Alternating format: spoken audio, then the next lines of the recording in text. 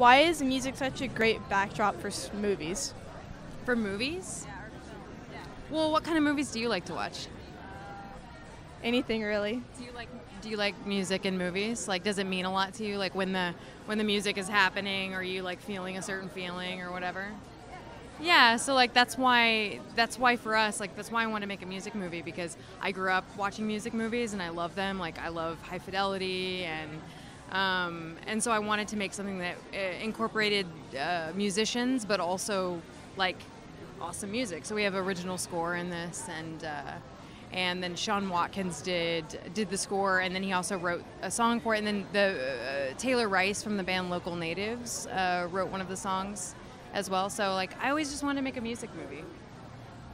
Yeah, and music is emotion, you know, so it's so important to movies. Like Cheryl was just talking about before, how, you know, like we made a movie that's about, you know, characters and real human beings, and like music serves to underscore the emotion. The emotion is such an important part of a film and about telling a story. So, yeah.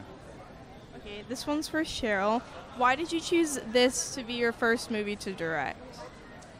Well, Aaron and I wrote it together, and I wasn't gonna direct it. And then we had another director attached, and he left the film. And so when that happened, we were sort of soul searching about what we should do. And I had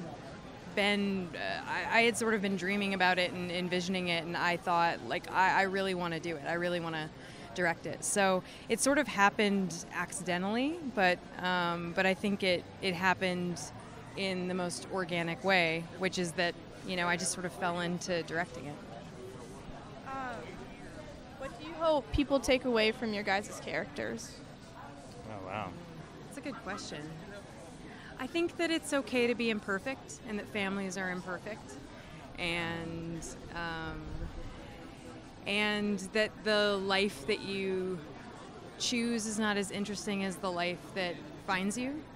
I think that's what I would want people to take away from it. Yeah, that's really good. Yeah, and also don't drink so much. That would be another good thing to take away from it. Yeah, I think that's your character. Well, I was working on a different documentary, actually. It was a violin documentary, but it was a different story. And in the course of making it, a guy who was a friend of a friend of a friend in the Columbus Symphony Orchestra told me about this like really crazy dude who was out in the middle of nowhere, Ohio.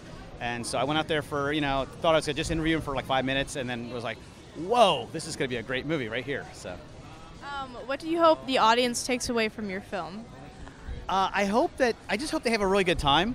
And I think the movie, even though the movie's about this one guy in Ohio making a violin, I hope that everyone can relate to it with things that they are passionate about in their life, because it's kind of like the common human dream, to like do something great in life and to matter and to count. It came from Lucas reaching out to me about his life story, and so a lot of it came directly from Lucas as the inspiration, and we grew up together, so I already knew a lot of stuff, but I also didn't know a good portion. And so the next challenge was finding, what angle we were going to take for the short film and what to include. And an incident happened in his real life that sort of inspired the rest of the story.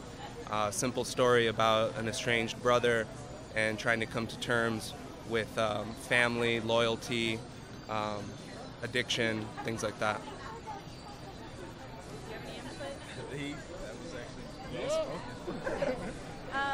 What do you guys hope the audience takes away from the story? You want to go? Okay. So for this one, I really wanted to break stereotypes and barriers in that way. We come from a progressive college town, Ithaca, New York, and so we grew up with all types of people from all walks of life.